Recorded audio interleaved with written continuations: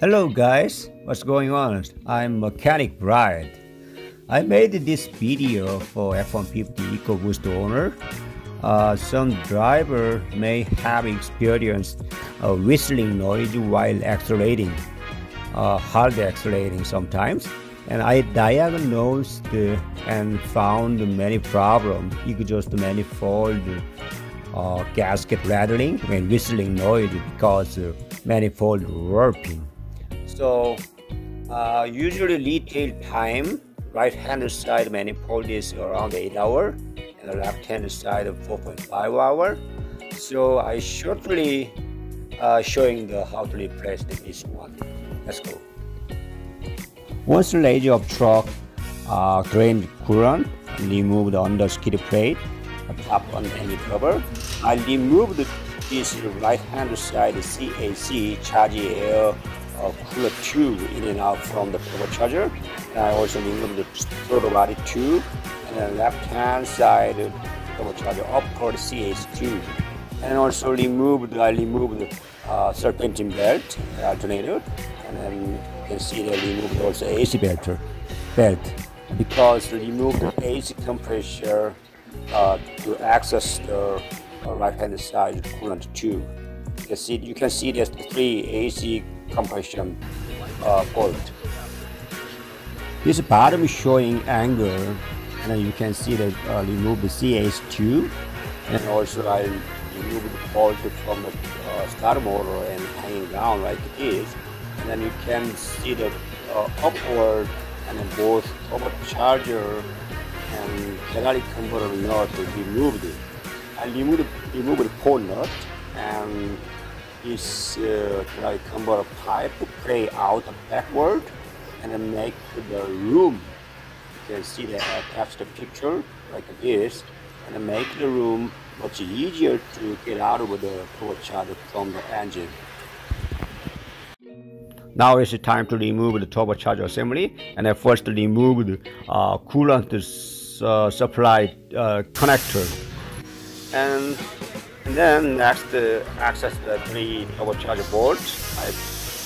One bolt is broken already, and this here you can see the coolant tube and push it up, hanging down upside, and then bottom of the oil cooler oil return tube bolt is here, and then I remove the T45, remove the tube bolt, and then one oil and coolant supply pipe for holding bracket bolt is here.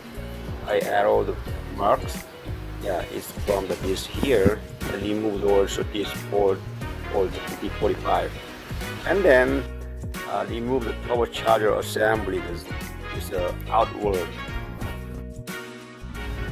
This here, remove the right hand side of the turbocharger assembly with the coolant supply tube. So this coolant supply tube from the disc connector, and also you can see the bottom of the oil return line, and already broken the exhaust manifold stud bolt. You can see it. The inside, and yeah, this one, the exhaust manifold stud is already broken. So I'm using the mini ductor, and if you don't have a mini ductor, you can use the oxygen heating, and using the oxygen heating or mini ductor, and remove the whole exhaust manifold nut can stud. Now access the whole right hand side is cylinder head. One piece deeply broken in stud, one stud. It's so hard to remove it, and our shop has a MIG welder, so I welded this nut to the broken stud, and it can much easier to remove it. Deeply broken stud is hard to extract out because sometimes it's hard to weld too much deep inside. But I welded this one, is not bad, it's several times welded, and extracted. Because we have a big welder like this. This picture where exhaust manifold warped and then leveling gasket, and then bottom of the new one is upgrade, further upgrade manifold because of many problems warping in exhaust manifold.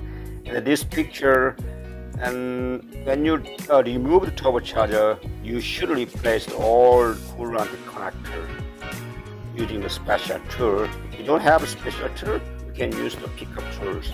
This one new left side two turbo coolant, right side block side coolant.